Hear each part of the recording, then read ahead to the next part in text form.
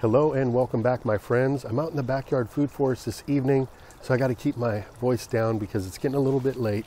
But what I'm going to be doing is some manual pest control. I'm going to be going after primarily slugs this evening, maybe some snails. These are nocturnal pests. They come out at night. They cause a lot of destruction to new seedlings and transplants.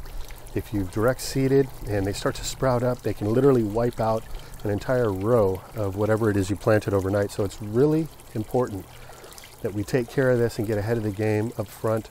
Now, there's many different ways to deal with slugs and snails. I've spoken on that in the past. I use some of those methods as well, but this is really what I recommend doing as your first line of defense, is getting out there, manual control. So I've got my headlamp on, I've got a jar for doing a bit of collecting, and I'm also wearing a glove. So let's go out into the garden and see what we find.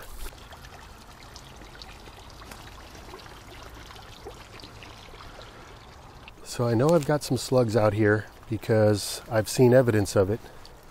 Let me show you one plant over here. So down here I had a black cherry tomato transplant that I plugged in, and you can see it's probably not even going to survive at this point. It's literally just a stem in the ground because it's gotten eaten by something. Now, surprisingly, I'm not seeing any slugs around here at the moment. Generally, if you see some damage and you come out the following night, you're going to find them slugs. So let's just see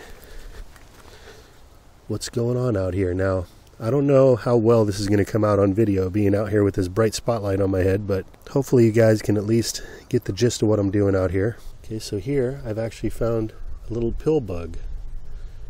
I wasn't expecting to find him tonight, but we'll go ahead and throw him in our collection jar here and get him out of the garden. And look at here, we got a little baby snail. We'll go ahead and remove him. For a slug video, this is turning out to be something entirely different, huh? I guarantee you we're going to find some slugs tonight. This bed is looking pretty good, and as you can see with the plants, there's not much damage. So we'll just move along, keep looking. Aha! So here's a big fat slug right here.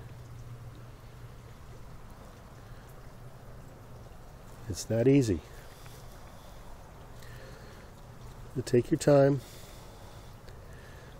Look over your crops. This only takes about a minute, you know. For your typical backyard garden, you can really sweep through and survey the whole area in a very short amount of time. So besides the fact that they're slimy little things, and wearing a glove is a good idea, because some of that slime can be kind of hard to get off your hand, some slugs can actually carry some pretty bad disease, one known as rat lungworm, commonly found in Asia, the Caribbean, Africa, Hawaii. Here in the United States, it's extremely rare, almost non-existent.